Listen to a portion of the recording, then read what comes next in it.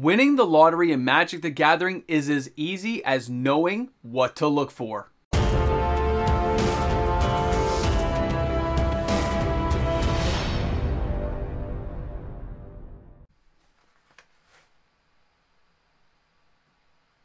You came back.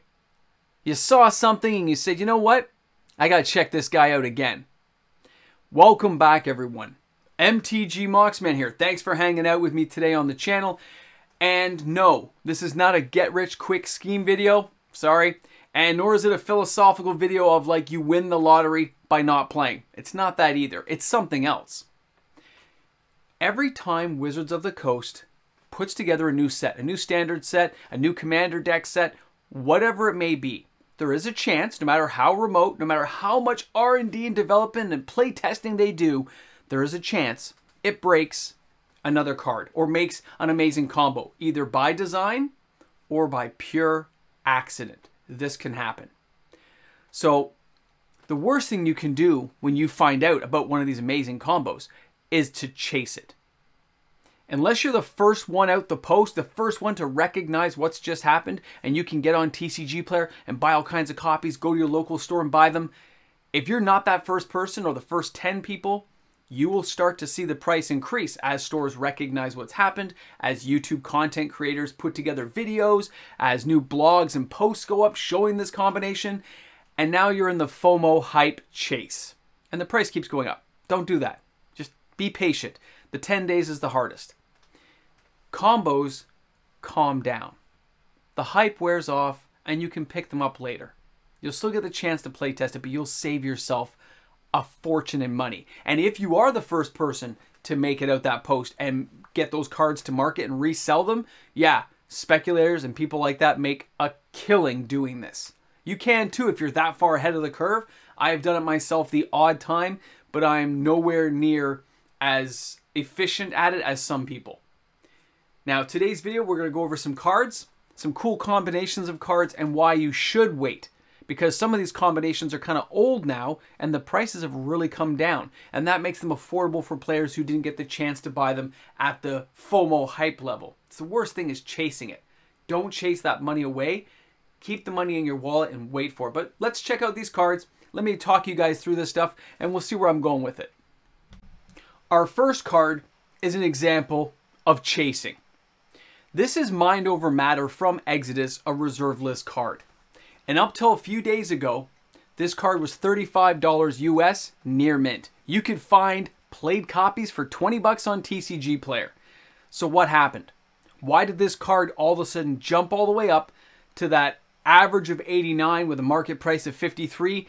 Well, it's really quite simple, guys. It's the One Ring from Lord of the Rings, that 4 casting cost indestructible artifact. And it's the last ability. Put a burden counter on the One Ring, then draw a card for each burden counter on the One Ring. And what we're talking about, that amazing ability, is because Mind Over Matter from Exodus allows you to choose and discard a card and then tap or untap target land, artifact, or creature. And in this case, it's an infinite combo to draw. Depending on how you manage to get Mind Over Matter out, get the One Ring, keep them in play, however it's going to work, this is what players are chasing right now. And it's a pure example of why you shouldn't chase a card. Mind Over Matter has been high before and been drifting down. And now, out of the blue, because of a new set coming out, it is having an abundance of excitement built around this card. And it's not the first time cards like this have jumped up. And when you recognize that fact, you can wait for it to go down. But somebody out there in the YouTube land of happiness and magic found out. Some speculator, some group of people recognized this right away and bought a lot of copies. And that's why we see the spike in the market. But that's why it's a chase. They're not keeping all these copies. They will filter them back onto the market at a profit. And if you're smart, you will just wait until things calm down. That's the smart money, is waiting this out. It may be a great combo to try, but you got to be willing sometimes to just let this lie. Don't dive into it, wait for it. And there's other examples of why you should wait, and let's get to one of them right now. The next card I'm going to share with you is Paradigm Shift from Weatherlight. This card at one point was around $50 in value, but look at it now, $8.82. So people say, what combo was available with this? Look at the card. 1 blue, 1 generic sorcery.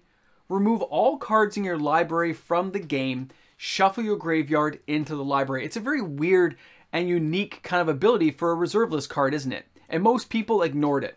But then something strange happened. A card was made that fits perfectly with it, and that is Thassa's Oracle. Good old Theros block, right? When Thassa's Oracle enters the battlefield, look at the top X cards of your library, where X is your devotion to blue.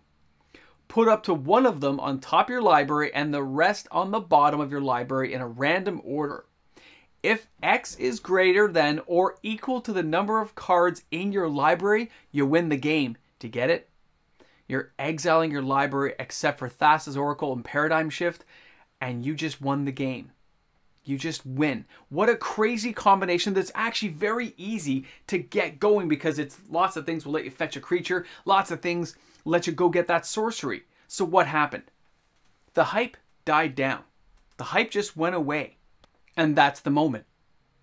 When the hype dies down and the people who wanted to try that combination are bored of it, and the market forgets, because most players don't have a long attention span.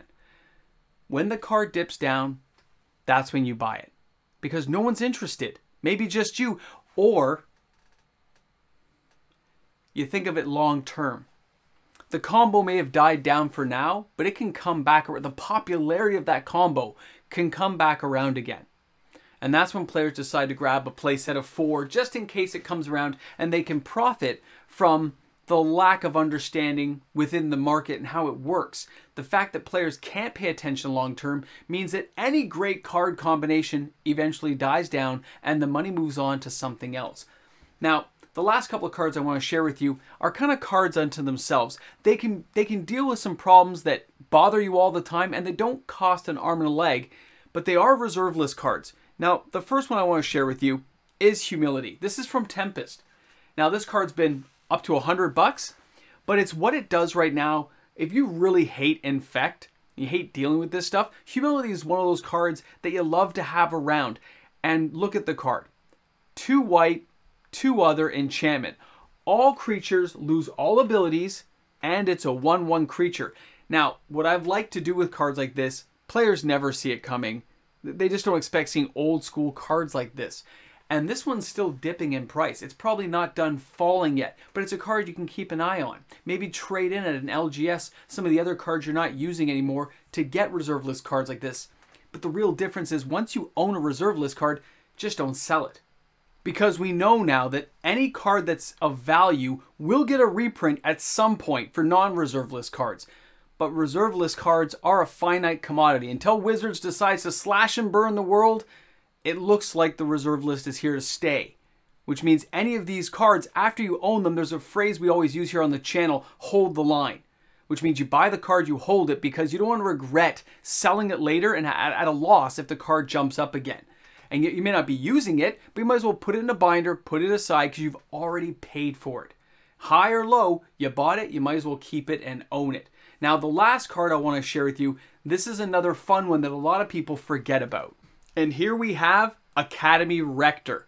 All right, guys, a classic card from back in the day, Urza's Destiny, 1 white, 3 generic. It's a 1/2 cleric.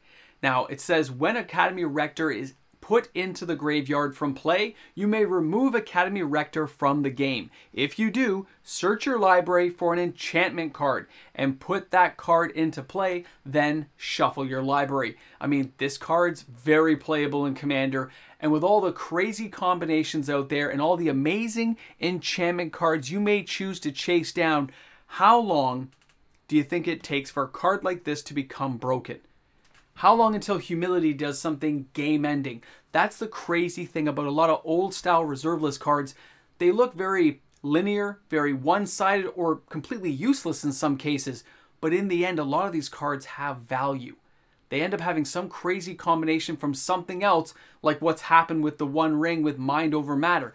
Things come along to break them. And these are perfect examples of why when you buy a reserve list card, you generally should just hold on to it. You may become a little bit, you know, disillusioned with the card, but you never know what's coming down the line. It's very interesting in Magic the Gathering how these things play out time and time again with people losing interest and somebody else capitalizing on your losses that now become their gains. I really hope you guys enjoyed the video today. Smash those comments. Put down some crazy combos you think I missed. I can't wait to read them. Have a fantastic day tomorrow. And don't forget, this weekend, we have our Hot 10 videos coming up. We have our regular Hot 10 on Saturday. And of course, you will not want to miss the Reserve List Hot 10 this Sunday. And of course, the live stream is Sundays, 6:30 Eastern Standard Time. Looking forward to seeing you all there.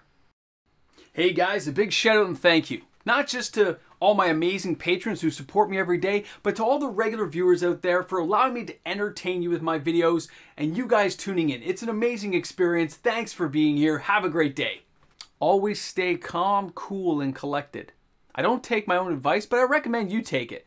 Guys, welcome back to the end of the video. MTG Moxman here, and my little mini Mox got me started playing this game, Clash of Clans. And I went to war, apparently. I did okay. I got 2 stars. It's weird. I don't know. I'm learning the game. We're getting there. I'm an old man playing, you know, kiddie games. But the mini-mox liked it, so I said, why not? So, guys, when it comes to this type of buying, don't buy into that hype. It's the easiest way of winning is waiting later on and buying. If you want to try that combo, wait till the end. Just wait for it to die down. You think Mind Over Matter is going to stay this high? No. A new combination, a new crazy thing comes along.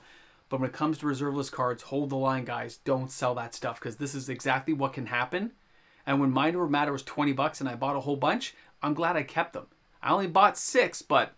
And I guess I gave a few on the Patreon bucks. I think I have 4 left, but either way, I'm glad I got mine out of the way. So now I get the 1 ring, I can try the combo out.